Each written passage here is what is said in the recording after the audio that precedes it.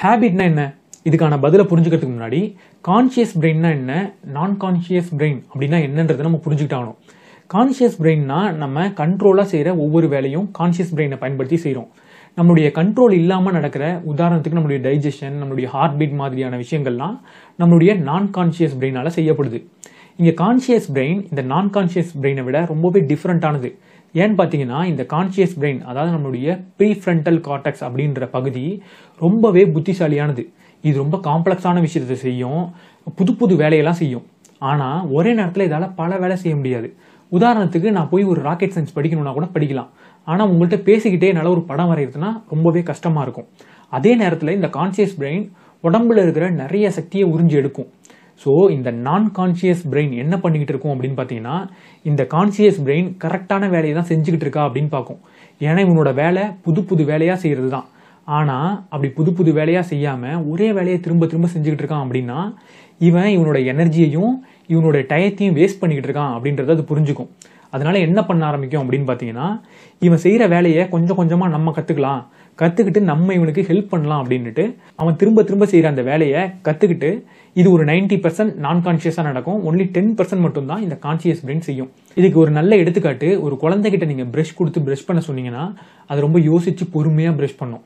ஆனால் ஒரு வளர்ந்த ஆளுகிட்ட ப்ரஷ் பண்ண சொன்னீங்கன்னா அவர் ஏதோ ஒரு விஷயத்தை யோசிச்சுக்கிட்டே கூட ப்ரஷ் பண்ண முடியும். இதுக்கு முக்கியமான காரணம், அவர் தொடர்ந்து ப்ரஷ் பண்ணிக்கிட்டே இருந்ததுனால அவருடைய நான் கான்ஷியஸ் பிரெயின் அந்த வேலையை அட்லீஸ்ட் ஒரு 80% அது செய்யும். வெறும் 20% மட்டும்தான் அவருடைய கான்ஷியஸ்னால செய்யப்படும். ஸோ ஹேபிட்னா என்ன?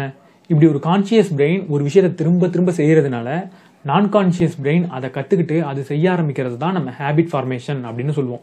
இந்த ஹேபிட் உங்கள் வாழ்க்கைக்கு எவ்வளவு பயனுள்ளதாக இருக்கும் அப்படின்னு நான் சொல்ல வேண்டியதில்லை.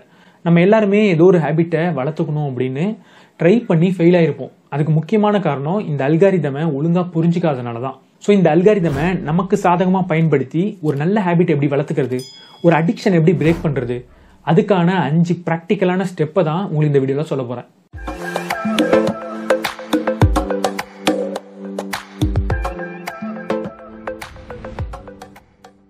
முதல் விஷயம், உங்களுடைய என்விரான்மெண்ட்ல ஒரு சேஞ்சை கொண்டு வருது. நம்ம எல்லாருக்குமே ஹேபிட்டை ஸ்டார்ட் பண்ணுறதுக்கு ரொம்பவே கஷ்டமாக இருக்கும். ஆனால் ரொம்பவே ஈஸியாக ஒரு ஹேபிட்டை ஸ்டார்ட் பண்ணுறதுக்கு என்ன வழி அப்படின்னு பார்த்தீங்கன்னா, நம்மளுடைய என்விரான்மெண்ட்டில் ஒரு சேஞ்ச் கொண்டு வரது தான். உதாரணத்துக்கு ஜனவரி 1ஆம் தேதியோ இல்லை 2ஆம் தேதியோ ஒரு ஜிம்முக்கு போய் பாருங்களேன். அங்கே அவ்வளவு நாளாக எக்ஸசைஸ் பண்ணும் அப்படின்னு நினச்சிக்கிட்டே இருந்த ஆளுங்க அன்றைக்கி ரொம்பவே ஈஸியாக ஜிம்முக்குள்ளே வந்திருப்பாங்க. அதுக்கு முக்கியமான காரணம் அவங்களுடைய கேலண்டரில் ஒரு சேஞ்ச் நடந்தது தான். சேஞ்ச் நடக்கிறதுனால எப்படி ஈஸியாக ஹேபிட்டை டெவலப் பண்ண முடியும் அப்படின்னு கேட்டிங்கன்னா, இதுக்கான பதிலை நம்ம காட்டில் வாழ்ந்தப்போ நடந்த ஒரு விஷயத்தை வச்சு தான் நம்ம புரிஞ்சுக்கணும். நம்ம காட்டிலலாம் வாழ்ந்துக்கிட்டு இருந்தோம், ஏதோ ஒரு குகையில் தூங்கிட்டு இருப்போம். நம்ம ரொம்ப வருஷமாக அந்த குகையில் தூங்கிட்டு இருந்தோம்னா அந்த குகைக்கு எந்த ஒரு கரடியோ எந்த ஒரு புலியோ வராதுன்னு ரொம்பவே நிம்மதியாக தூங்குவோம். சிம்பிளாக சொல்லணும்னா நம்மளுடைய கான்ஷியஸ் பிரெயின் ஆஃப் ஆகிடும். ஆனால் நீங்கள் ஒரு புதுசாக வேற ஒரு காட்டுக்கோ வேற ஒரு குகைக்கோ போய் தூங்குனீங்கன்னா உங்கள் மூளை என்ன செய்யும்? நைட்டு ஃபுல்லாக அலர்ட்டாகவே இருக்கும். உங்களுடைய கான்ஷியஸ் பிரெயினை ஆன்லேயே வச்சுக்கும். புதுசாக ஒரு காட்டில் ஒவ்வொரு அடியை எடுத்து வைக்கும் போதும் உங்களுடைய நான் கான்ஷியஸ் பிரெயின் அந்த வேலையை செய்யாது. கான்ஷியஸாக யோசித்து ஒவ்வொரு அடியாக எடுத்து வைப்பீங்க. அதே மாதிரி தான் இன்றைக்கும் நம்மளுடைய பரிணாம வளர்ச்சினால நம்மளுடைய வாழ்க்கையில் ஏதோ ஒரு சேஞ்ச், அது உண்மையான சேஞ்சோ இல்லை கற்பனையான சேஞ்சோ, அப்படி ஒரு சேஞ்ச் நடந்ததுன்னா உங்களுடைய நான் கான்ஷியஸ் பிரெயின் வேலையெல்லாம் செய்கிறத குறைச்சிக்கிட்டு கான்ஷியஸ் பிரெயின் கிட்ட கொடுத்துரும். ஏன்னா ஏதோ ஒரு ஆபத்து வருதோ அப்படின்னு நினச்சிக்கிட்டு. கான்ஷியஸ் பிரெயின்னா என்ன? நம்மளுடைய கண்ட்ரோலில் இருக்கிற ஒரு பிரெயின். ஸோ ஒரு ஹேபிட்டை டெவலப் பண்ணணும் அப்படின்னு நம்ம நினச்சிக்கிட்டு இருக்கும்போது எந்த ஒரு சேஞ்சுமே இல்லாத நேரத்தில் நம்மளுடைய நான் கான்ஷியஸ் பிரெயின் அந்த வேலையை செஞ்சுக்கிட்டு இருக்கும். அதுக்கிட்டேருந்து பிடுங்கிறது ரொம்பவே கஷ்டமாக இருக்கும். ஆனால் ஒரு சேஞ்சை கொண்டு வந்துட்டீங்க அப்படின்னா அந்த வேலை எல்லாமே உங்கள் கான்ஷியஸ் பிரெயினுக்குள்ளே வரும். ரொம்பவே ஈஸியாக அந்த வேலையை நீங்கள் மாற்றலாம். உதாரணத்துக்கு தூங்கிட்டு இருந்தீங்க அவ்வளோ நாள்னா ஒரு சேஞ்ச் வந்ததுக்கப்புறம் எந்திரிச்சு ஜிம்முக்கு போக முடியும். ஹேபிட்டை ஸ்டார்ட் பண்ணுறதுக்கு 2வது ரொம்ப சிம்பிளான ஸ்டெப் என்ன அப்படின்னு பார்த்தீங்கன்னா, ஹேபிட் ஸ்டாக்கிங். ஜேம்ஸ் கிளியர் அவருடைய அட்டாமிக் ஹேபிட் அப்படின்ற புத்தகத்தில் தான் இந்த ஹேபிட் ஸ்டாக்கிங் பற்றி சொல்லியிருந்தார். ஹேபிட் ஸ்டாக்கிங்னா என்ன? நம்ம டெவலப் பண்ணோம் அப்படின்னு நினைக்கிற ஏதோ ஒரு ஹேபிட்டை ஆல்ரெடி டெவலப் ஆன ஒரு ஹேபிட்டோட அட்டாச் பண்ணுறது தான். இந்த ஹேபிட் ஸ்டாக்கிங்கை ஈஸியாக புரிஞ்சுக்கணும்னா நான் ரீசெண்டாக இந்த ஃபார்முலாவை பயன்படுத்தி வளர்த்துக்கிட்ட ஒரு ஹேபிட் பற்றி சொல்கிறேன். எனக்கு நைட் தூங்குறதுக்கு முன்னாடி ப்ரஷ் பண்ணிட்டு படுக்கணும் அப்படின்னு ஒரு ஹேபிட்டை வளர்த்துக்கணும் அப்படின்னு தோணிட்டே இருந்துச்சு. பட் ஆனால் அது ரொம்பவே கஷ்டமாக இருந்தது. ஏன்னா நைட் நம்ம சாப்பிட்ட உடனே பெட்டில் போய் படுத்துடணும் அப்படின்னு தான் தோணும். ஏன்னா ரொம்ப டயர்டாக இருந்திருப்போம். ஆனால் அட்டாமிக் ஹேபிட் அப்படின்ற இந்த புக்கை படித்ததுக்கப்புறம் இந்த ஐடியா எனக்கு ரொம்பவே பிடிச்சிருந்தது. நம்ம ஆல்ரெடி பண்ணிட்டு இருக்க ஏதோ ஒரு ஹேபிட்டோட இந்த ஹேபிட்டை அட்டாச் பண்ணிட்டோம்னா கண்டிப்பாக நம்மளால் வளர்த்துக்க முடியும் அப்படின்னு தோணுச்சு. ஸோ என்ன பண்ணேன் அப்படின்னு பார்த்தீங்கன்னா, நைட்டு எப்படி இருந்தாலும் நம்ம சாப்பிட்டுட்டு ஹேண்ட் வாஷ் பண்ணி தான் ஆகணும். ஸோ ஹேண்ட் வாஷ் பண்ணுற இடத்துல என்னோட ப்ரஷ்ஷையும் டூத் பேஸ்ட்டையும் வச்சுட்டேன். ஸோ ஹேண்ட் வாஷ் பண்ண உடனே அந்த ப்ரஷ்ஷையும் டூத் பேஸ்ட்டையும் நான் கையில் எடுக்கணும். ஸோ இந்த சின்ன வேலையை மட்டும்தான் நான் செய்யணும். செஞ்சுட்டாலே கண்டிப்பாக நல்லா ப்ரஷ் பண்ண முடிஞ்சுது. ஸோ கொஞ்ச நாள்லயே இது எனக்கு ஒரு ஹேபிட்டாகவே இப்போ ஃபார்ம் ஆயிடுச்சு. ஹேபிட் ஸ்டாக்கிங்னா என்ன? நம்ம ஆல்ரெடி டெய்லி தொடர்ந்து சில விஷயத்த செஞ்சுக்கிட்டே இருப்போம். அந்த விஷயத்த முடிச்ச உடனே நம்ம ஆசைப்படுற விஷயத்த ஸ்டார்ட் பண்ணுற மாதிரி சின்னதாக ஒரு லிங்க் கொடுத்தா மட்டும் போகிறோம். உங்களுடைய ஹேபிட்டை ரொம்ப ஈஸியாக நீங்கள் ஸ்டார்ட் பண்ணிடலாம். இப்போ நான் சொன்ன 2 விஷயமும் உங்களுக்கு ஒரு ஹேபிட்டை ஸ்டார்ட் பண்ணுறதுக்கு ரொம்பவே உதவும். ஆனால் ஒரு ஹேபிட்டை ஸ்டார்ட் பண்ணிட்டாலே அது நிலைச்சி இருக்கும் அப்படின்னு சொல்லவே முடியாது. 90% ஆஃப் தி டைம் ஒரு ஹேபிட்டை ஸ்டார்ட் பண்ணீங்கன்னா கண்டிப்பாக அவ்வளோ வருஷமாக நீங்கள் செஞ்சுக்கிட்டு இருந்த அந்த பழைய ஹேபிட் அதை டேக் ஓவர் பண்ணிடும். ஸோ ஒரு ஹேபிட்டை ஸ்டார்ட் பண்ணுறது மட்டும் முக்கியம் இல்லை, அதை மெயின்டைன் பண்ணுறது ரொம்பவே முக்கியம்.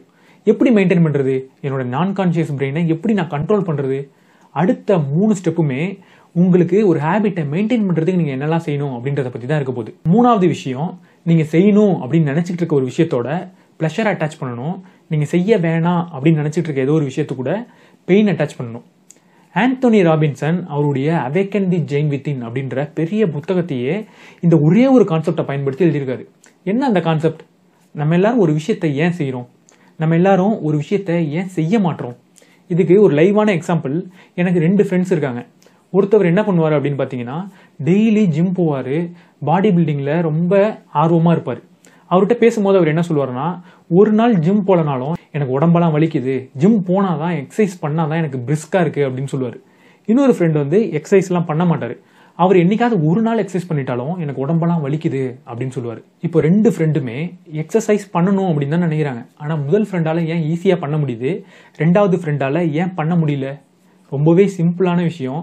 முதல் ஃப்ரெண்டுக்கு எக்ஸசைஸ் பண்ணும்போது ரொம்ப சந்தோஷமா இருக்கு, எக்ஸசைஸ் பண்ணலைன்னா உடம்பெல்லாம் வலிக்குது. 2வது ஃப்ரெண்டுக்கு எக்ஸசைஸ் பண்ணணும்னு நினைச்சாலே உடம்பெல்லாம் வலிக்குது. ஸோ ஒரு விஷயத்தை நம்ம ஏன் செய்கிறோம் அப்படின்னு பார்த்தீங்கன்னா, நமக்கு அது செய்யறது மூலியமா சந்தோஷம் கிடைக்கணும், இல்லைன்னா நமக்கு தேவைப்படுற ஏதோ ஒரு விஷயம் கிடைக்கணும். அப்பதான் அந்த விஷயத்த நம்ம செய்வோம். ஒரு விஷயத்தை ஏன் நம்ம செய்யறது இல்லை, அதை செஞ்சா நமக்கு வலி கிடைக்கணும், அப்படி இல்லைன்னா ஏதோ ஒரு டிஸ்கம்ஃபர்ட் கிடைக்கணும். இதுதான் ரொம்பவே பேசிக்கான ரூல்.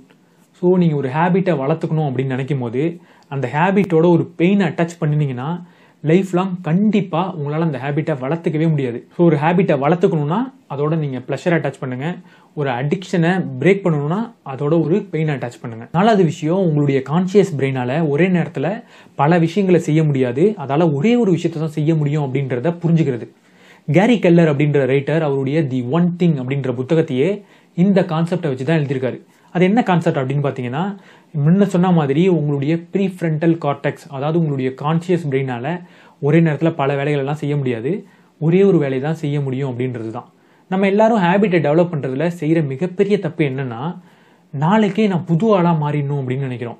நாளைக்கே காலையில் நான் சீக்கிரம் எந்திரிக்கணும், எந்திரிச்ச உடனே மெடிடேட் பண்ணணும், அதுக்கப்புறம் எக்ஸசைஸ் பண்ணணும், அதுக்கப்புறம் படிக்கணும், என்னோட கரியர் டெவலப்மெண்ட்டுக்காக ஏதாவது ஒரு புது ஸ்கில்லை டெவலப் பண்ணணும் அப்படின்லாம் யோசிக்கிறோம். இவ்வளோ வேலைகளை உங்களுடைய கான்சியஸ் பிரெயின் மேலே திணிச்சிங்கன்னா அது கண்டிப்பாக அடுத்த நாள் காலையில் சீக்கிரம் எந்திரிக்காது, படுத்து தான் தூங்கும். ஸோ சிம்பிளாக சொல்லணும்னா, ஒரே நேரத்தில் பல ஹேபிட்டை டெவலப் பண்ணணும் அப்படின்னு நினைக்காதீங்க. ஒரு நேரத்தில் உங்களால் ஒரே ஒரு ஹேபிட்டை தான் டெவலப் பண்ண முடியும். ஸோ ஒரு ஹேபிட்டில் மட்டும் ஃபோக்கஸ் பண்ணுங்கள். அதை டெவலப் பண்ணதுக்கப்புறம் மற்ற ஹேபிட்டெல்லாம் டெவலப் பண்ணலாம். 5வது விஷயம் என்ன அப்படின்னு பார்த்தீங்கன்னா, ஒரு ஹேபிட் என்றைக்குமே நம்மளுடைய லைஃப்பில் பர்மனண்ட்டாக மாறவே மாறாது அப்படின்றத புரிஞ்சுக்கிறது தான். ஹல் ஹெரால்ட் அப்படின்ற ரைட்டர் அவருடைய தி மிராக்கிள் மார்னிங் அப்படின்ற புத்தகத்தை இந்த கான்செப்டை அடிப்படையாக வச்சு தான் எழுதியிருக்காரு. அவர் என்ன சொல்றாரு அப்படின்னு பார்த்தீங்கன்னா, இன்னைக்கு எல்லார் மத்தியிலையும் இருக்கிற மிகப்பெரிய ஒரு தவறான புரிதல் என்னன்னா, 21 நாளோ இல்லை 29 நாளோ இல்லை 40 நாளோ ஒரு விஷயத்தை தொடர்ந்து செஞ்சுக்கிட்டே இருந்தா அது நம்மளுடைய வாழ்க்கையில பர்மனண்டா ஆயிடும் அப்படின்னு நினைக்கிறோம். ஆனா அப்படி ஆகவே ஆகாது அப்படின்னு அவர் சொல்றாரு. அது வேணும்னா செய்யறதுக்கு ஈஸியாகலாம், ஆனா அது எவ்வளவு ஈஸியா நீங்க செய்றீங்களோ அதே அளவு ஈஸியா அதை பிரேக்கும் பண்ண முடியும் அப்படின்றத புரிஞ்சுக்க சொல்றாரு. அவர் என்ன சொல்றாரு அப்படின்னு பாத்தீங்கன்னா, உங்களுடைய ஹேபிட் எவ்வளவு பழசா வேணா இருக்கட்டும், ஆனா 2 நாளைக்கு மேல அதை ஸ்கிப் பண்ணவே பண்ணாதீங்க அப்படின்னு சொல்றாரு. ஒரு ஹேபிட் அப்படின்றது உங்களுடைய வீட்டை சுத்தப்படுத்துறதுக்கு சமம் அப்படின்றாரு. ஒரு நாளோ இல்லை 20 நாளோ இல்லை 40 நாளோ சுத்தப்படுத்திட்டா அதுக்கப்புறம் உங்க வீடு சுத்தமாவே இருக்குன்றது கிடையாது. ஒவ்வொரு நாளும் நீங்கள் சுத்தப்படுத்தணும். அதே மாதிரி உங்கள் ஹேபிட்டுக்கு ஒவ்வொரு நாளும் கொஞ்சமாவது நீங்கள் எஃபர்ட் போட்டு தான் ஆகணும் அப்படின்றத புரிஞ்சுக்கோங்க அப்படின்னு சொல்கிறாரு. நீங்கள் உங்கள் வாழ்க்கையில் ஒரு ஹேபிட்டை டெவலப் பண்ணணும் அப்படின்னு நினச்சிங்கன்னா இந்த 5 விஷயத்தை ஃபாலோ பண்ணிங்கன்னா கண்டிப்பாக உங்களால் ஒரு ஹேபிட்டை ஈஸியாக வளர்த்துக்க முடியும். ஹேபிட் ஃபார்மேஷன் பற்றி தொடர்ந்து பல வீடியோக்கள் நம்ம சேனலில் வரப்போது. அதெல்லாம் நீங்கள் மிஸ் பண்ணக்கூடாதுன்னா சேனலுக்கு சப்ஸ்கிரைப் பண்ணி கூடவே பெல் பட்டனையும் ப்ரெஸ் பண்ணிக்கோங்க. இந்த வீடியோ உங்களுக்கு பிடிச்சிருந்ததுன்னா லைக் பண்ணுங்கள், உங்கள் ஃப்ரெண்ட்ஸோட ஷேர் பண்ணுங்கள், உங்கள் கருத்துக்களை மறக்காமல் கமெண்ட் பாக்ஸில் சொல்லிவிடுங்க.